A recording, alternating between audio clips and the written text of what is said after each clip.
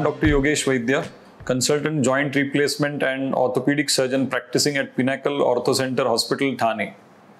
Today, friends, I'm here to tell you about the various implants that we use in our hip replacement surgery.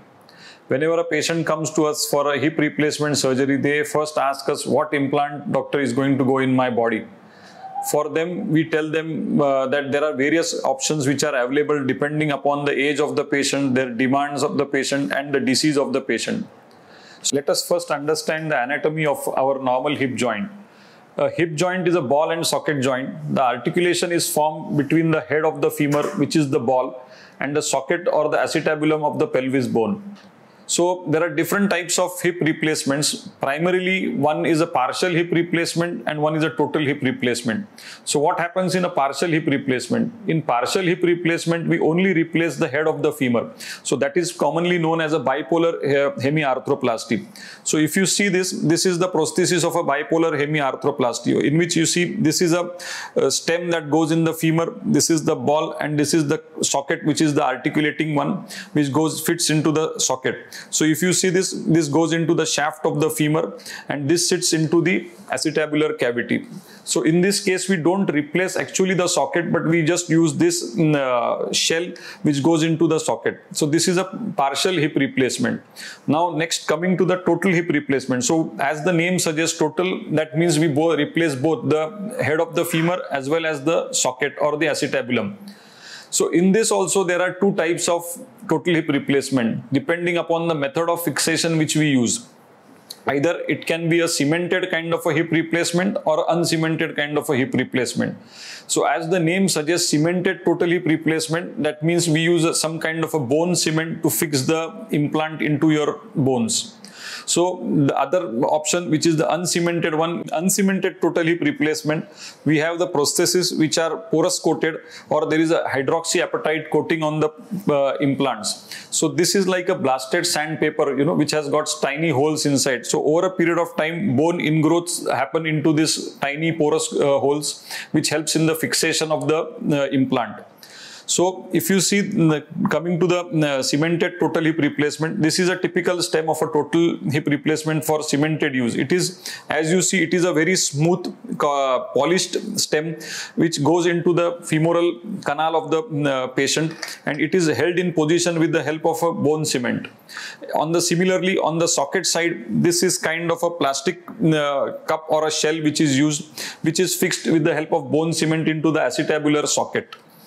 Now, on the other hand, the uncemented hip replacement, there is a porous coated as we seen, but then again there are two types in this. One is a fully coated. If you see over here, the stem is fully coated over here, whereas the proximally coated one, which is only the proximal part of the stem, is coated.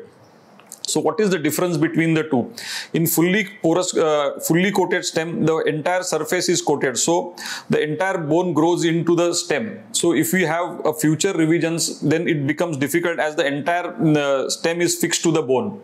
Whereas in younger patients who may require future revisions, we prefer to use this only proximally coated stem, because only this part of the stem osteointegrates. So it is easier to remove these stems rather than the fully porous coated stem. Similarly, on the other hand, the shell which is there, again this is porous coated. So it has got tiny pores into it in which the bone grows as the implant is fixed during the surgery. Plus it has got holes for screw fixation. So it gives added stability to the implant.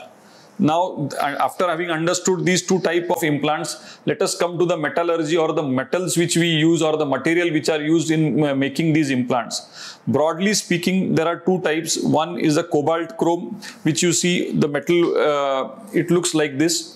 And on the other hand, there is a ceramic one, which is made up of ceramic, which looks like this pink colored one.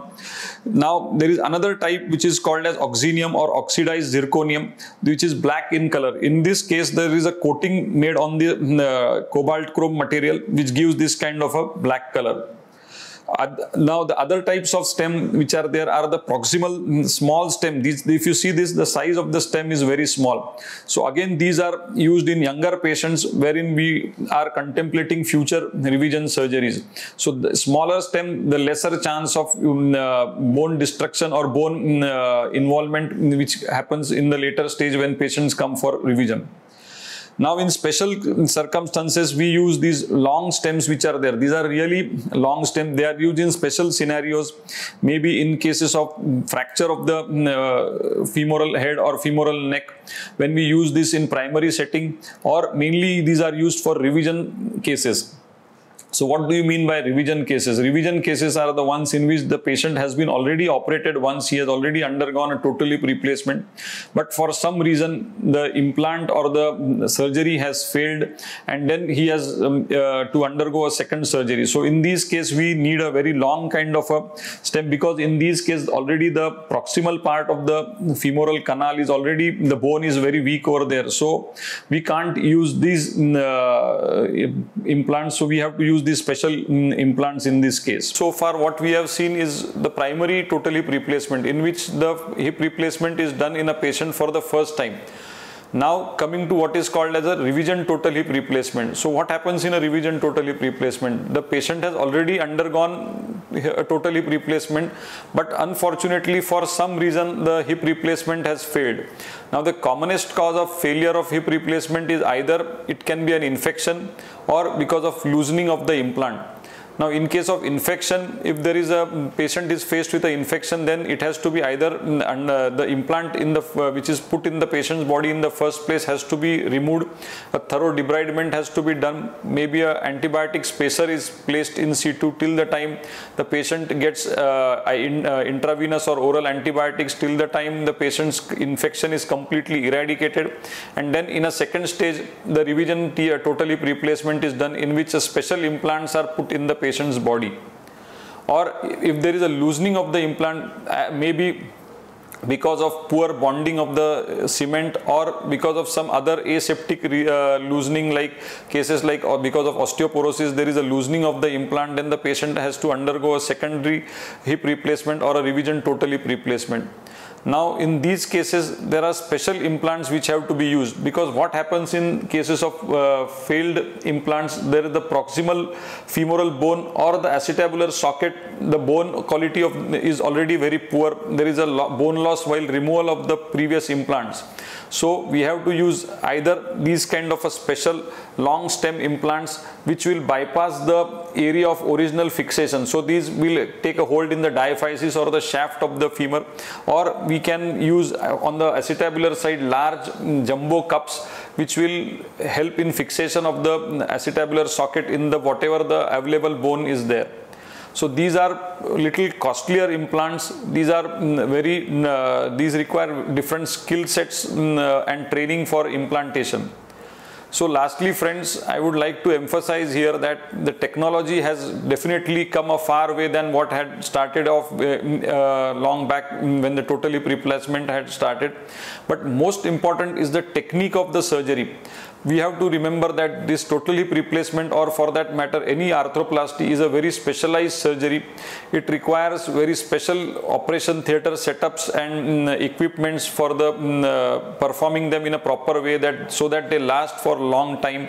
This is the answer to the patient's question that how much years that it will last in the patient's body.